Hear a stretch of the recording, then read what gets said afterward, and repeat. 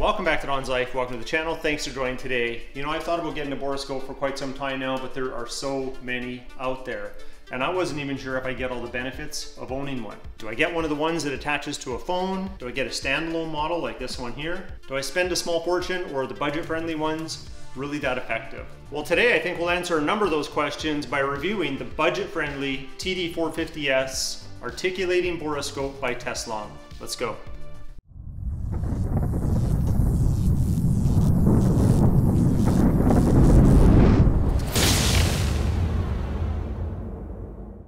Let's take a closer look at what comes in the box. Got a nice hard shell zipper case with a handle. Inside we have our Borescope, USB-C charging cable. Got some documents here. We have a return label if we don't like it or if it's defective. We have cleaning wipes to keep the camera clean, and we have our user manual. Now this is the Borescope here. This comes with a 5-foot, yes, it's as tall as my wife, but a 5-foot cable, so we can inspect various areas with a nice little camera. And this one actually has the dual camera. If you look closely here, there's a camera on the end with 8 LEDs. We also have a camera on the side with an LED for illuminating things as well. At first glance, it does have a nice solid build. It doesn't feel like any type of cheap parts. Take this off. Everyone loves that. But this is a 4.5-inch screen with 1920 by 1080 HD resolution for your photos, which is 2 megapixel, or 1280 by 720p for recording video. So this is the fun part. This lever here controls the articulation. We get up to 210 degrees of articulation with that camera on the end of the Borescope. This is actually IP67 rated, which means that it's dust proof, and it's also submergible in water for a few feet or 1 meter for 30 minutes. So don't worry, we're gonna actually demonstrate how to use this on various things around the house or the garage. But first, let's take a closer look at how it works. All right, so I've dimmed the lights, but to turn it on, you're going to have to hold the power button down for a couple seconds, and then that will turn on the camera and it is ready to go. So right now we're in picture taking mode. There is a button on the back, a trigger. If I pull that, it'll snap a picture. But I'm gonna put it in video mode. Now I can record video, same button. So now it's recording. It actually captures audio as well. Now we'll stop that. If I push the mode button again, I can review my footage. I've got some up and down arrows here to go through the photos or the video. And then I hit OK if I want to play it. So let's go back to the modes here. I'm gonna leave it in video mode for now. We have a zoom feature. There's a zoom button on the right here, so you can go 1.3 times or 1.5 times, and then standard. And again, you can hold the camera however you want and record things. We can also adjust the brightness.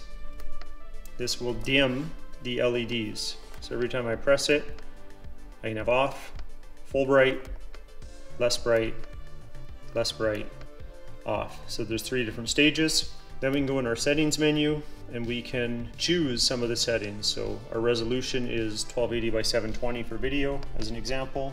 Sound recording, on or off, and then our date stamp. And then I can also pick a number of different settings here.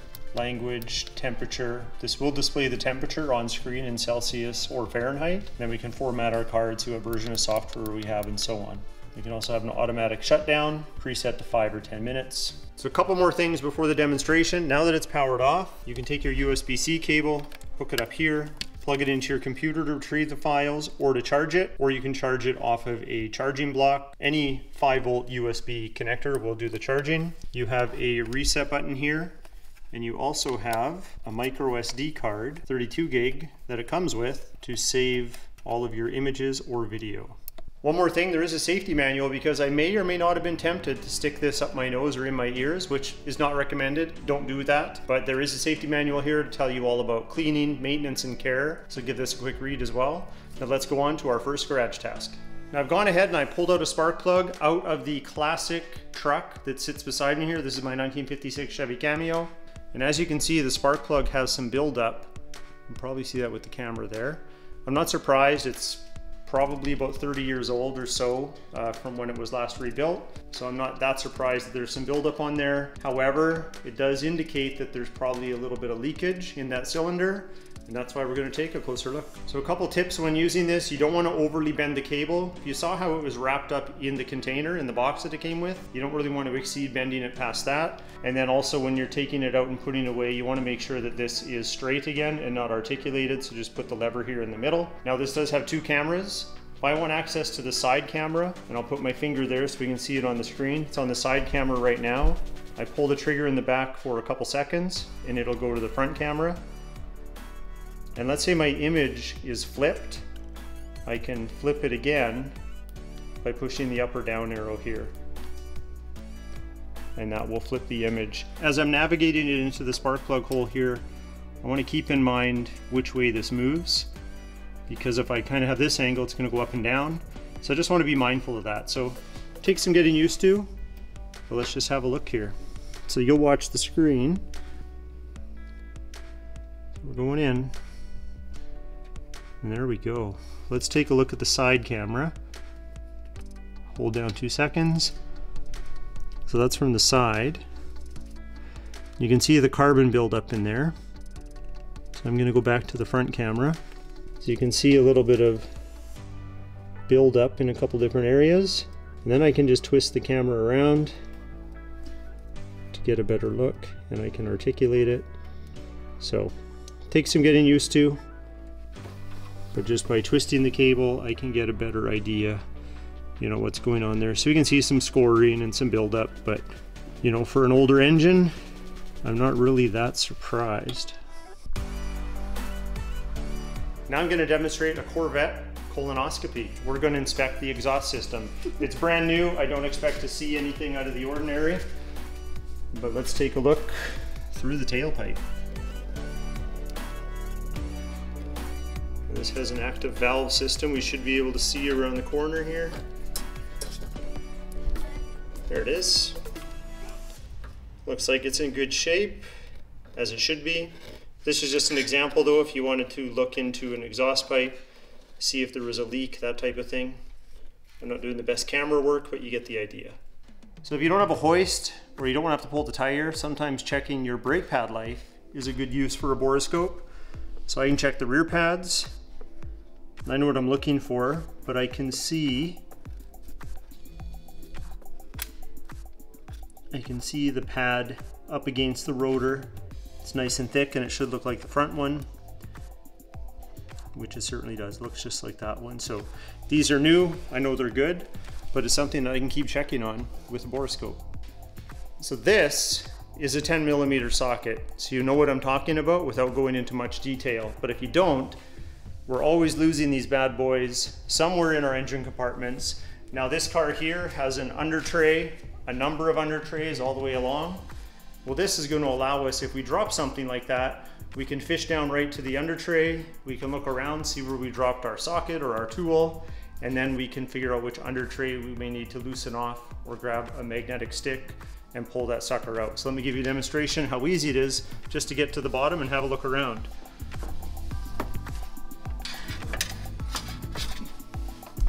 So I'm going to go right to the floor. That's the floor there. And I can look around with the articulating end, or remember, we can switch to side camera and we can have a look that way.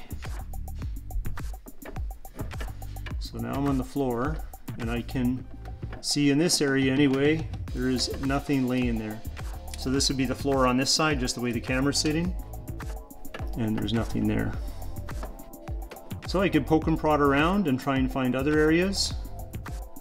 Switch back.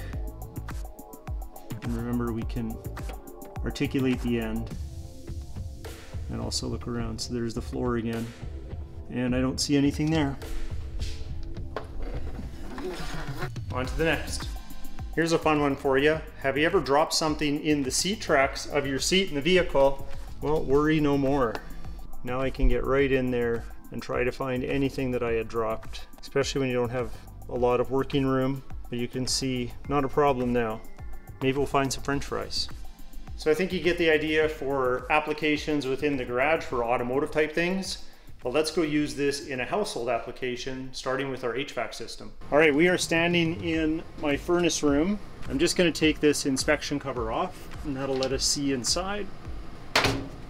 My goal is to get up in this area so I can see how clean that ventilation is. So I got my camera oriented the right way. Now I'm just going to crawl up over this hump. Almost there.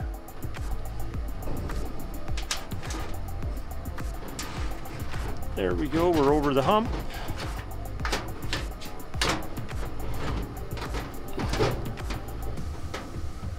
Now I can see just some dust scratches there, but I'm not seeing a lot of buildup.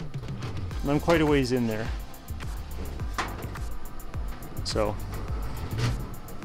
looks pretty clean this close to the furnace. So my ductwork is relatively clean, but you can inspect other things. Like right here, I'm looking at the intake side of the air filter, but I can see that everything looks okay leading up to the filter. So this is a pretty handy device if you want to inspect parts of your furnace system.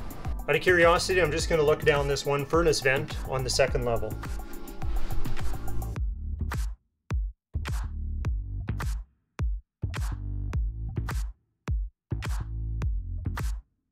So I'm happy, that was super clean. Let's take a look down the sink. Ew.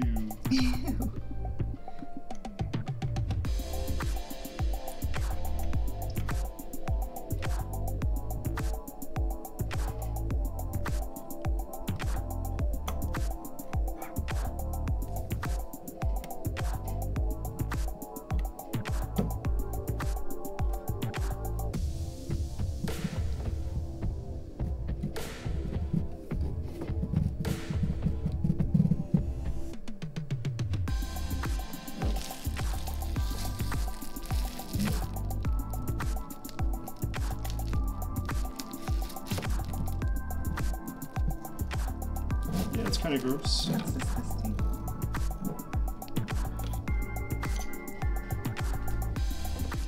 Well, so far I have to say the dirtiest job around my place is the sink. This can also be used to inspect small things like circuit boards. Maybe you want to see if your phone is dirty inside the charging port. But I love that we can really get in there and have a look. So lots of options, and that's the point. So there we go, a number of different things that you can do with the Borescope. I like this as one nice self-contained unit. I don't have to worry about having my phone with me. I don't have to worry about installing an app. Very simple to use, has a 3-hour or more battery life, and that's with the light on. So I think that's pretty impressive. So this is the Teslong TD450S. They carry a ton of different models. I'll leave a link in the video description below for this one here. But if you like today's review video, hit that like button. Please consider subscribing. We'll talk to you next time.